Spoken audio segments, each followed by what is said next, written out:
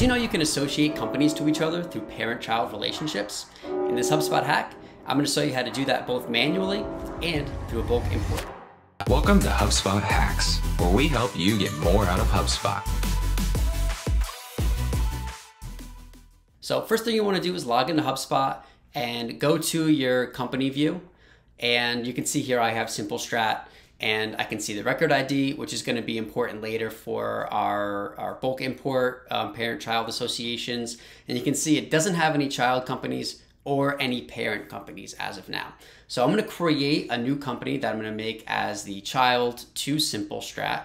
So let's just make one up here. We'll call it Simple Brat and create the company, and it'll take me to that company record. You're going to want to scroll down on the right-hand side and look for related companies. If you don't see it here, that means a super admin may have removed it from your account, so you'd have to reach out to them to get it back. So you can set up these associations whether from the parent company or from the child. I'm on the child right now, so I'm going to want to add the parent company here, and I can search by company name or I can search by domain, and then just like that, the parent-child relationship is set up. So some rules with parent-child relationships is that a parent company can have multiple children, actually up to 10,000 companies inside of HubSpot. But a child company can only have one parent. Now also, if a company is a child to one company, that company can also be a parent to another, to a child company. So there are multiple layers involved with parent-child associations. So if I hop back to my company view, you can see now I have my two companies here, and I have my child relationship and parent relationships that I can see right here in my view. So now I'm going to show you how to do this through an import. So I'm going to want to get my Excel file open.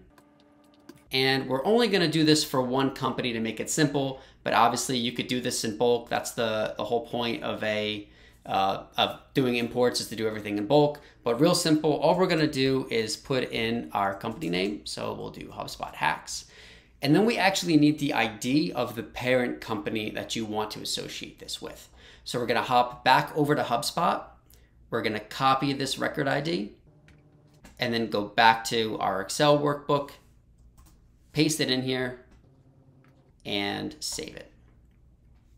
So if you're doing this in bulk, I recommend doing some sort of VLOOKUP and things to easily get this set up, so you're not going from company to company looking up ID and pasting it in, for example.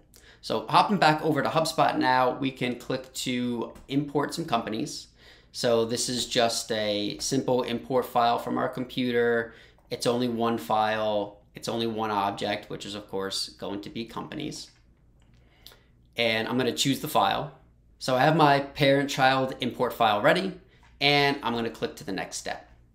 So if you've labeled these correctly, company name should already be set up here where it's going into the company properties. But for parent company ID, I want to set it import as a company property, and then the HubSpot property, I'm going to actually search for parent company.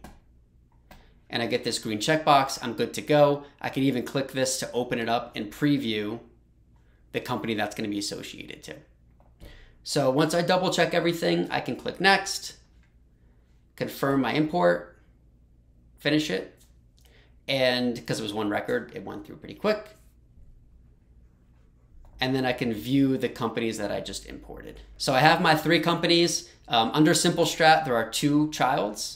So I can see that I have HubSpot Hacks and Simple Brat. And then on these other companies I just created manually and went through import, I can see who the parent companies are. So I hope you like this. I hope you can set up parent-child relationships inside of your portal. Let us know if you have any questions, and happy HubSpotting.